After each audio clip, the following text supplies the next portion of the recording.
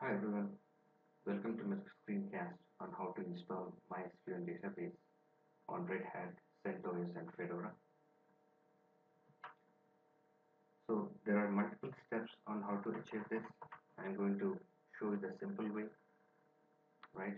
So one way is actually you can go to dev.mysql.com/downloads and /mysql and from the drop down you can choose Red Hat Enterprise Linux/Oracle Linux and you will be presented with this page.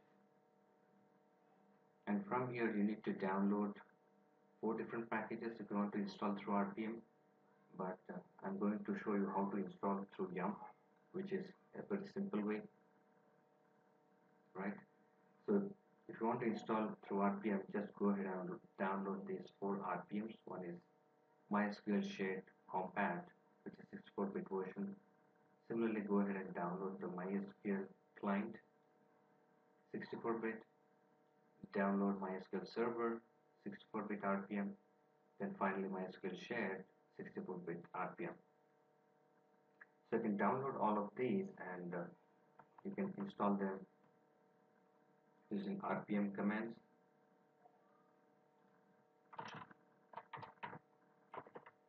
So here I have some packages and I can just say RPM IVH MySQL install, right? So if there are no issues with the dependencies, it's going to go ahead and install all these different RPMs. So let's go ahead and actually look at the easier way, right? So we are going to look at how to install through Yum. So before installing MySQL, you need to make sure that there are few dependencies for MySQL. One is the dependency of Perl itself. If you don't have installed through Yum, so you can just say Yum install Perl, right? And before that, make sure you have the Perl installed. If you have Perl, you don't have to worry anything about it. If you don't have, you can just simply log in as root and say Yum install Perl. So it's going to download and install automatically. So because I have Perl, I don't have to do anything else here.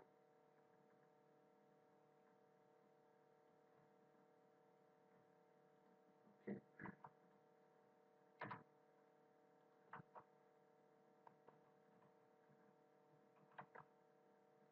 Okay, so let's go ahead. We'll use Yum to install MySQL, which is the client, and the MySQL Server.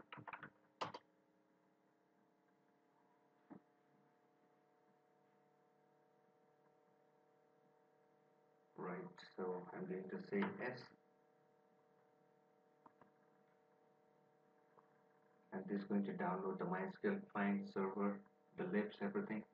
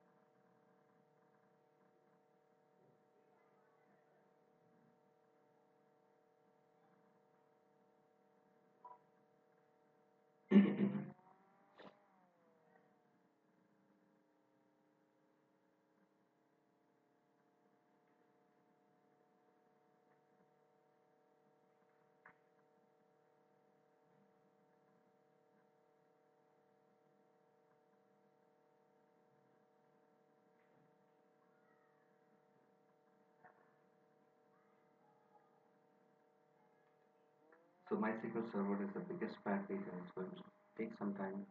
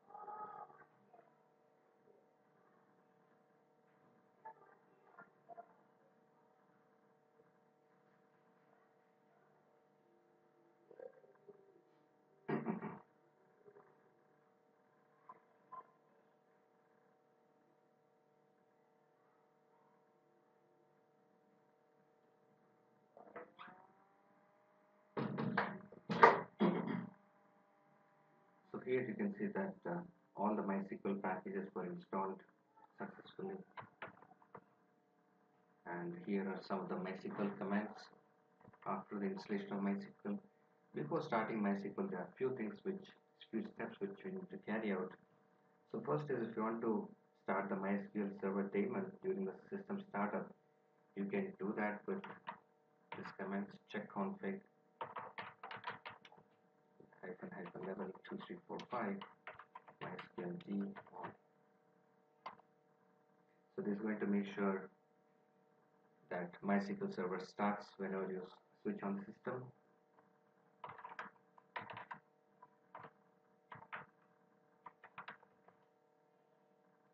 Right, so I've started the script using etc init.d MySQL D start.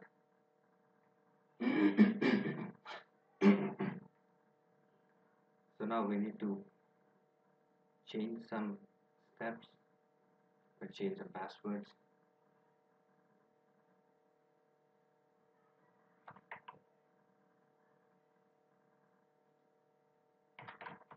MySQL-root-u root. So logged into MySQL. Then let's delete all users who are not root. Delete from MySQL.user where not host equal to localhost and user equal to root. And I'm going to exclude flush privileges.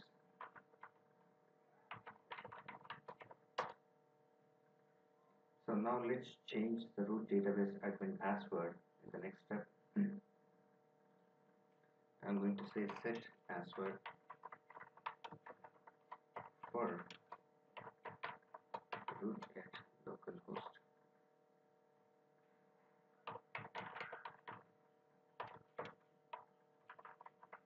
And password equal to, this is my new password.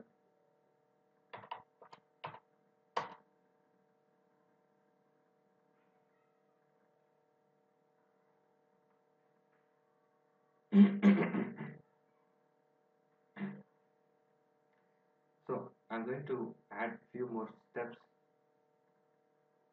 and by default this should be actually enough. You can actually log in with this kind of setup. So using password, I can just say MySQL-root password, and it's going to be password. Show databases, right?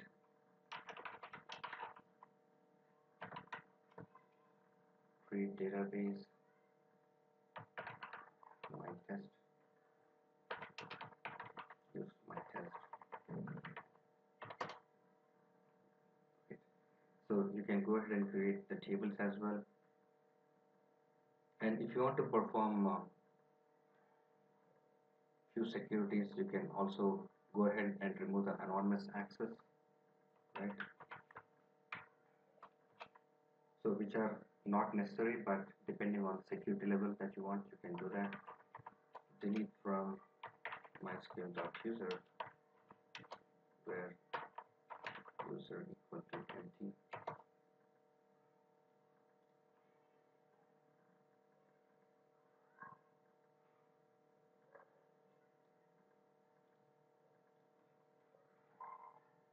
So now let's also make sure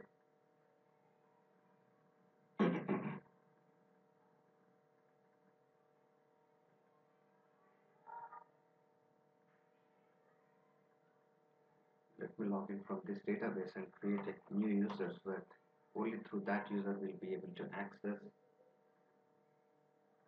this particular database. And this user is going to be a super user to access the database server from outside the server itself.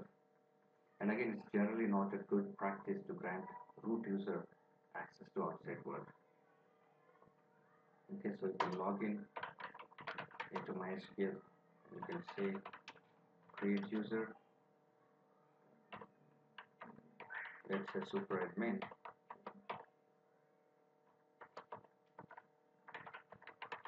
Identified by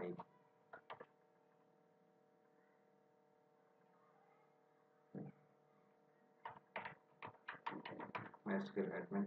Let's say he's my super user, and I'm going to grant all on star.star till.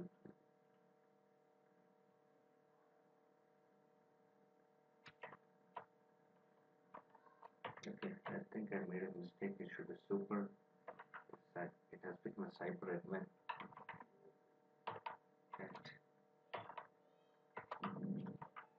with grant option.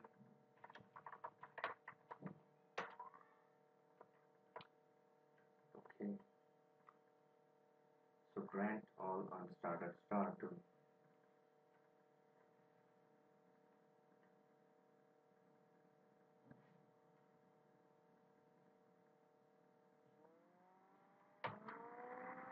Okay, it should be grant here.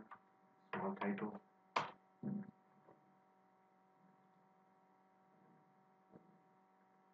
So now let's exit from MySQL, and we can use this newly created user to access this database from outside the world as well.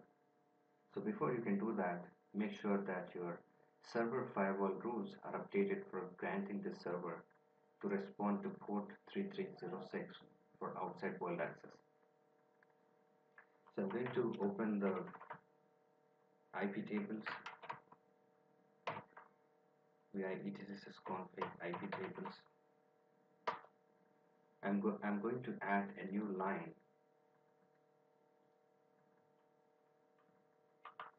So let me add a new line here. -a input -m state. State is going to be new -m TCP and -p is TCP. Deport 3306 and -j is accept. So we added a IP table rule. Let's save this and restart the IP tables to make sure the changes take effect. Service IP tables restart.